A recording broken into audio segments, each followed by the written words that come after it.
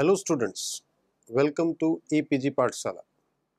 I am Dr. Chirantan Rawal from Dr. APJ Abdul Kalam Government College, Silvassa, that is in UT of Dadra and Nagar Haveli. Today we are going to discuss about control of citric acid cycle, which is a part of a paper Carbohydrate Metabolism. So students, in control of citric acid cycle we need to understand some basic points. Our target over here is to understand the basis of citric acid cycle, how it is a central part of a metabolic hub. We will overview the citric acid cycle and enzymes of a TCA cycle. There are many factors which affect the citric acid cycle, and there are certain checkpoints where we can regulate the citric acid cycles. We explore the significance of the citric acid cycles. We try to understand the concept of anaplerotic reactions. The TCA cycle is a metabolic hub. Citric acid cycle or a TCA cycle, that is called tricarboxylic acid cycle, or more popularly it is known as a Krebs cycle. Sir Hans Adolf Krebs, a German biochemist and physician, laid the foundation of studying this cellular respiration and energy biosynthesis. TCA is also regarded as the central metabolic pathway for the energy generations within the cells. The citric acid cycle is the common terminal point for all metabolic pathways to generate the energy from the fuel in the form of biomolecules such as amino acids, fatty acids, as well as carbohydrates. There are many reactions involve certain key enzymes that help in the generation of energy through either ATP or reduced electron acceptors like NADH, FADH2, GTP. There are many key enzymes which plays an important role in the TCA cycle. That includes pyruvate dehydrogenase, ecotinase, isocitrate dehydrogenase, alpha-ketoglutarate dehydrogenase complex, succinyl-CoA synthase, succinate dehydrogenase, fumarase, malate dehydrogenase, citrate synthase. Introduction. The citric acid cycle is the central hub for metabolic pathways. It is popularly known as tricarboxylic acid cycle as well as Krebs cycle to honor the inventor of this central metabolic path point. The citric acid cycle is the common terminal point for all metabolic pathways to generate energy from fuel in form of biomolecules such as amino acids, fatty acids, as well as carbohydrate. In eukaryotes, TCA cycle reaction takes place in mitochondria, while glycolysis which occurs in the cytoplasm. In case of prokaryotes, both glycolysis and TCA cycle occurs in the cytoplasm. Here in mitochondria, a series of oxidation and reduction reaction occurs which result in oxidation of acetyl group of two carbon dioxide molecule while reducing the coenzyme. The reduced coenzyme can be reoxidized through electron transport chain which is clubbed with energy generation reaction. These slides explain a concept map that is of TCA cycle. This slide explains about how it works as a metabolic hub. You can see in the diagram that interrelation of this pathway with other pathway, how it is correlated with the synthesis of amino acids and other biomolecules. This image represents the typical TCA cycle where acetyl coenzyme A is getting converted into citrate to alpha-ketoglutarate to succinate, malate, oxaloacetate, and again the synthesis of citrate. with respective release of the NADH, ATP, GTP at respective reactions. Stop. This slide represents the schematic representation of various enzymes of TCA cycle. This is a schematic representation that allows two different pathways by which glycogenolysis occurs in cell. The various enzymes includes pyruvate dehydrogenase, ecotinase, isocitrate dehydrogenase, alpha-ketoglutarate dehydrogenase complex, succinyl coenzyme synthase, succinate dehydrogenase, fumarase, malate dehydrogenase, and citrate synthase. This explains the overview of citric acid cycle and its enzyme. Over here, first a 4-carbon compound, that is oxaloacetate, fuses with the 2-carbon acetyl moiety to yield a 6-carbon tricarboxylic acid, that is citrate, through a condensation reaction, that is an aldol condensation. Thereafter, an oxidative decarboxylation reaction occurs that converts citrate into its isomeric form for removal of a molecule of carbon dioxide, which results into the formation of 5-carbon compound, that is alpha-ketoglutarate. A similar reaction occurs again that selectively converts 5-carbon compound, that is alpha-ketoglutarate, into a 4-carbon compound, that is succinate, by oxidatively decarboxylation.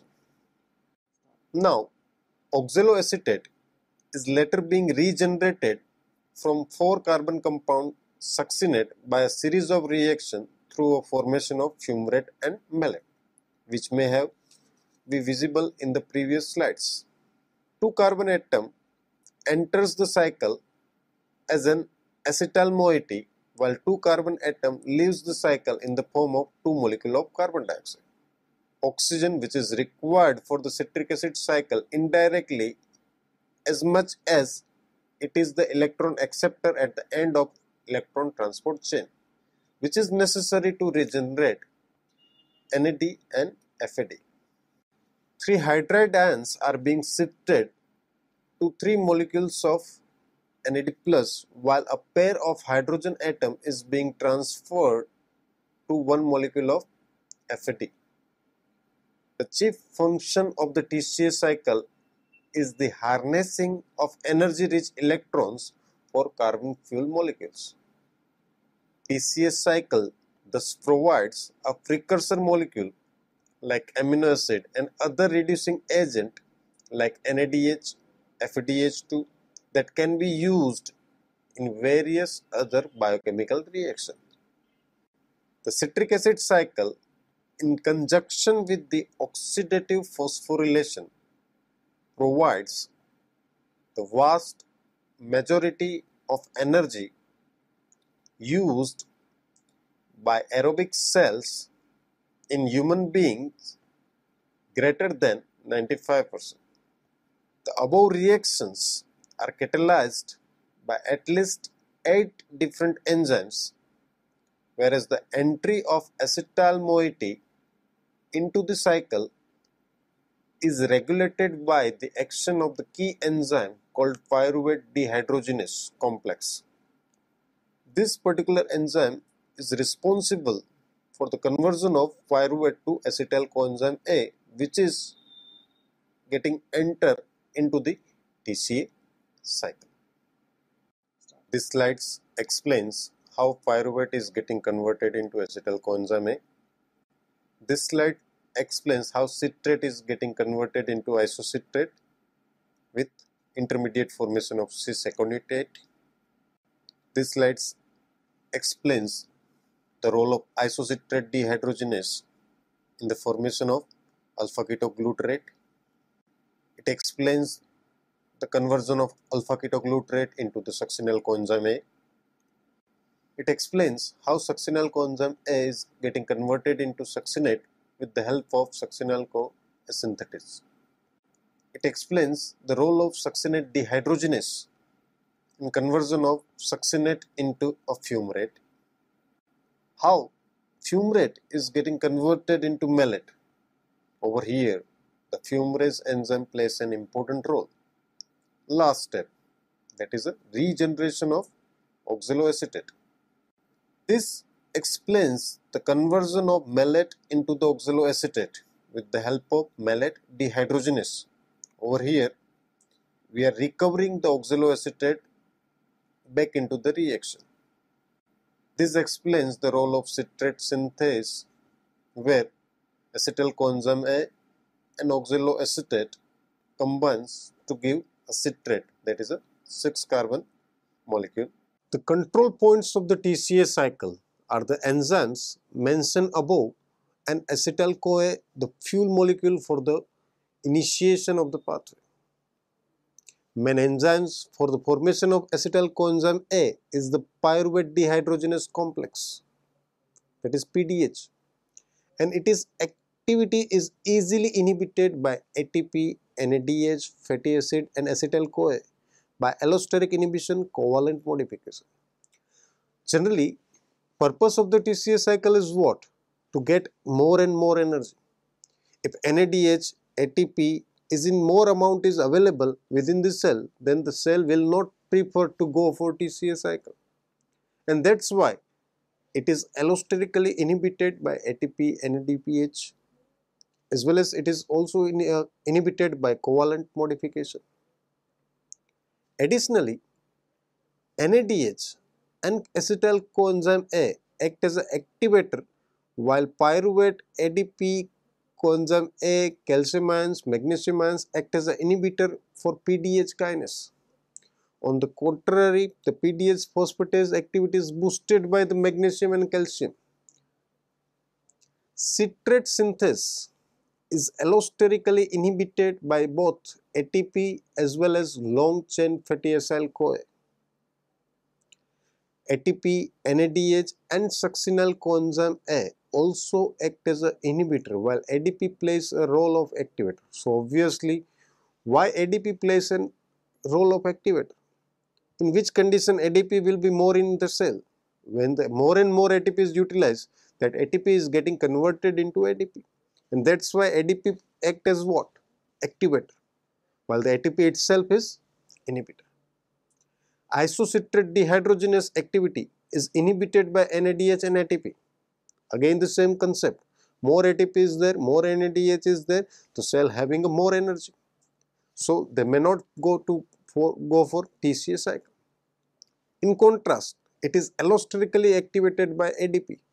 Same story, ADP activates, ATP inhibits, as it enhances affinity towards the substrate. Over here, ADP allosterically activates it, which ultimately do what? Enhance their affinity towards the substrate.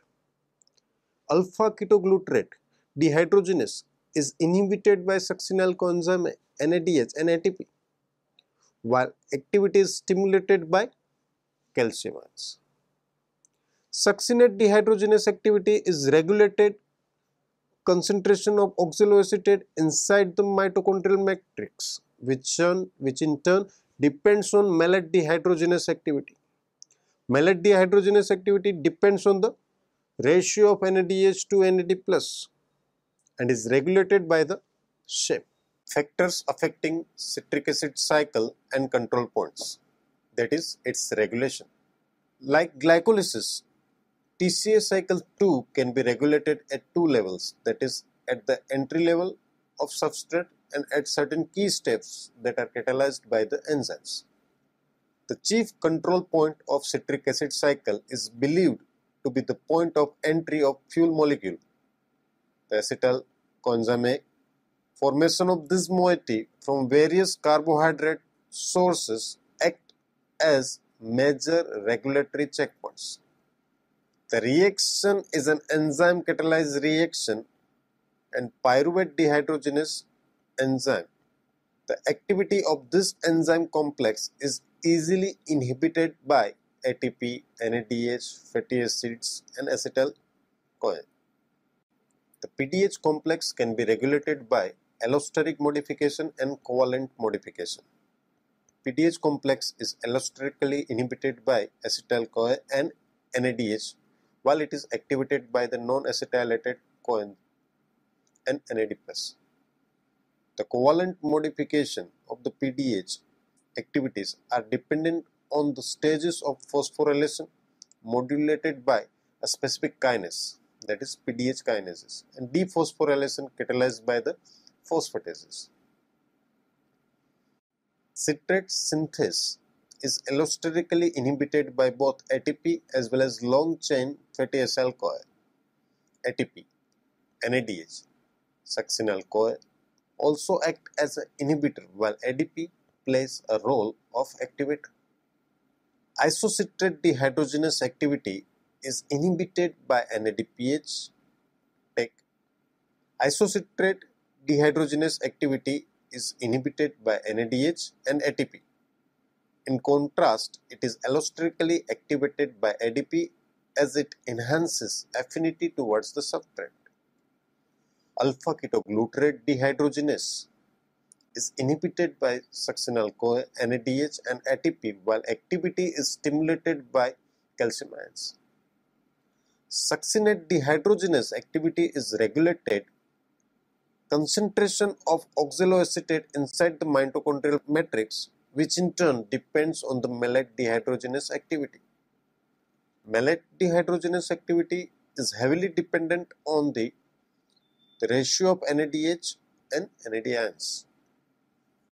This slide explains how enzymes are being regulated. It's a brief summary where activators and inhibitors are listed.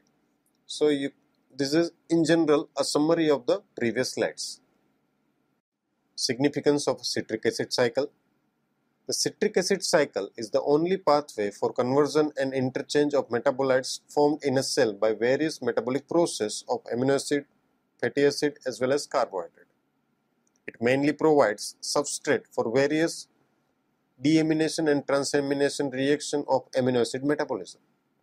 Since it plays a dual role both as catabolic and anabolic process, it is often called amphibolic pathway.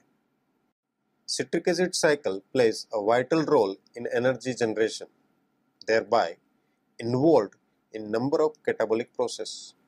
The citric acid cycle is the usual but ultimate pathway for the oxidation of number of intermediates including carbohydrates, lipids and proteins. This is quite regular since glucose, fatty acids and majority of amino acids are metabolized to form acetyl coenzyme A or other intermediates of the TCA cycle. The function of the citric acid cycle is said to be vital because it provides energy-rich electrons from carbon skeleton.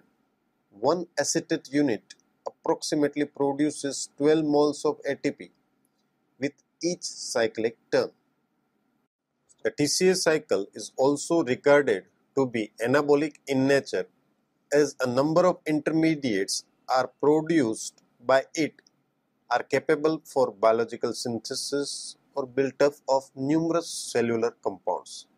Citric acid cycle generates intermediates that potentially involved in gluconeogenesis.